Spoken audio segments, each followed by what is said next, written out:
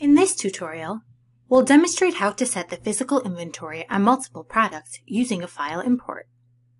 Remember, the physical inventory refers to the quantity of units in stock for each individual product. The physical quantity is not necessarily the amount of units available for sale. On the inventory page, click on the Warehouse Inventory Import link. Download the template from the Action menu.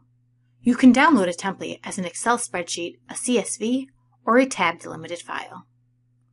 We'll choose an Excel file type. The template contains the following 4 headers with sample values. When using the template, replace the sample values with real values. In the Product ID column, enter the item SKU. In the Warehouse column, enter the name of the warehouse where the item will be stored. Enter the physical quantity of the SKU in the 3rd column, and then enter the date and time the inventory was counted into the last column. Repeat this process for all the items in the import. You can set a different time and date for each item in the import. Now save your template.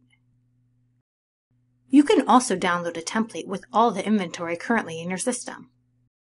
On that template, all inventory will have a default quantity of 0, and you will need to adjust the value for each item in your inventory.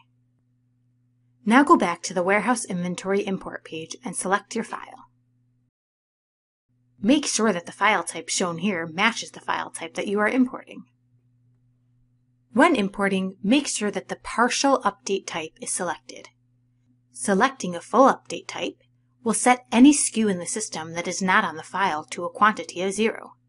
Typically, a full update is only done where you are sure that what was counted accurately reflects the complete inventory, and you want to zero out any other item that is currently in the system.